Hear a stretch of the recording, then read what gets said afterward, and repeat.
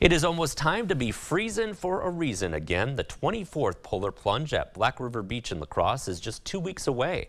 That event is a fundraiser for Special Olympics Wisconsin. The money raised stays right here in this region of the state to benefit Special Olympic athletes. And if plunging isn't your thing, you can still be part of a team and help out. We do have a 2 chicken option. So we do have people that are not interested in getting their feet wet but are interested in supporting Special Olympics. So you can still join a team as 2 chicken and still raise money for the organization and be a part of your team. The Polar Plunge takes place Saturday, March 5th at Black River Beach in La Crosse. The opening ceremonies are set for 11 o'clock, followed by the plunging. You're encouraged to register now as an individual or as part of a team and start fundraising. You can do that at polarplungewi.org. We'll also have a link on news8000.com.